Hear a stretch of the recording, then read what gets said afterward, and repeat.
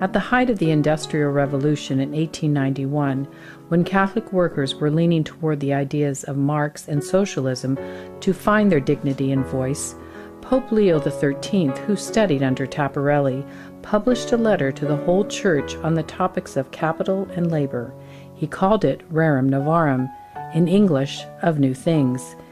In it he rejected the popular ideas of both socialism and capitalism while defending labor unions and private property. He stated that society needed to be based on cooperation and not class conflict and unfair competition. The Pope taught that the role of the state is to promote social justice through the protection of basic human rights. He said, "The economy must serve people, not the other way around. People are more important than things. Labor is more important than capital." For over 100 years since Rerum Novarum, succeeding popes have addressed the issues put forward in this document.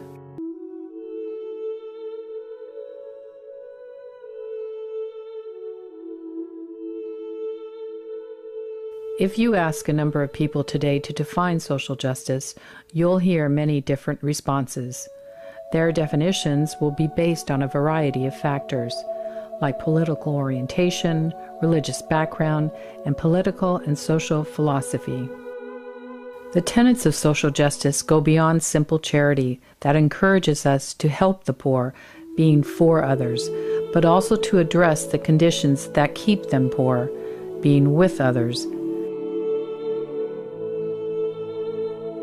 As Rerum Novarum states, people have a right to economic initiative and private property, but these rights have limits.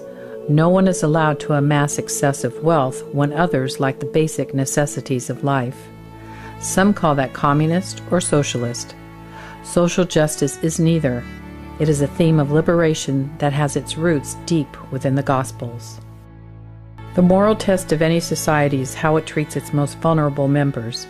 The poor have the most urgent moral claim on the conscience of the nation.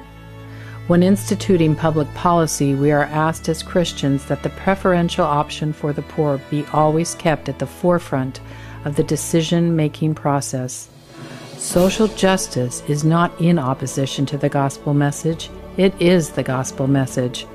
The challenge of social justice is easy to misunderstand until one sees who Jesus hung out with, the least of our brothers and sisters. The working class, His Holiness felt, was fighting a war on two fronts, the first with their increasingly corrupt employers, and secondly with the rising tide of socialism. It's important to note the now antiquated definition of socialism he uses means only the abolishment of private property. He therefore begins his letter to the Church by addressing the issue of personal property and its necessary preservation as a right. His reasoning goes as follows. Man has a natural right to private property, and not only personal property because he has ongoing needs. He needs not only the fruit of the soil, but the soil itself, such that he might reap the fruits of future labor. When disposing the fruits of remunerative labor, man may buy goods or private property, the abolishment of which lessens the freedom to dispose of said fruits, and, quote, thereby of all hope and possibility of increasing his resources and bettering his condition in life, end quote. A chief point of distinction between animal and man is that man has more than the two instincts of self-preservation and propagation that drive him. He must have a right to stable and permanent possession because he has the reason and power to exercise control over them. Nature has accordingly given to man substance to fulfill his ongoing need.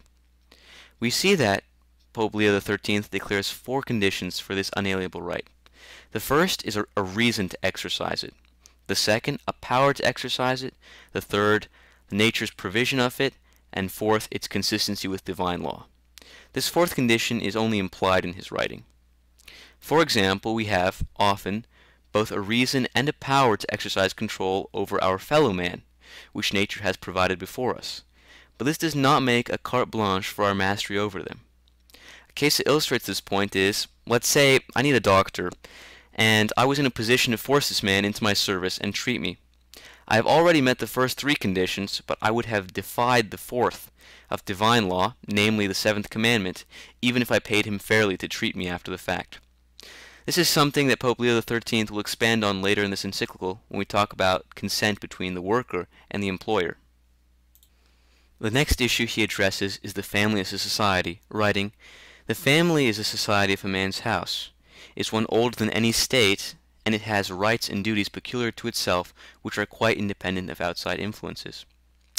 He attaches this to the issue of private property by accurately noting that a family itself has the right to self-preservation. So when a worker does dispose of his wages to buy private property or means, he is preserving and continuing his family through allowing his offspring and his continuation more stability.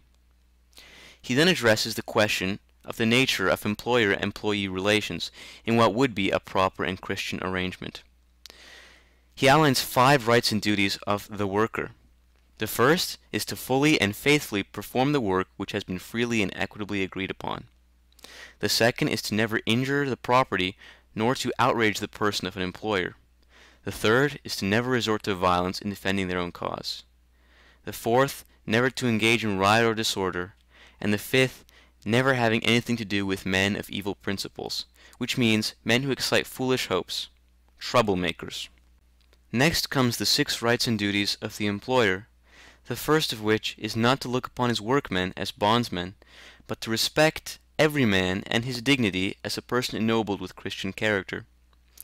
The second is the employer is bound to see that the worker has time for his religious duties, namely going to church on Sundays and other obligations.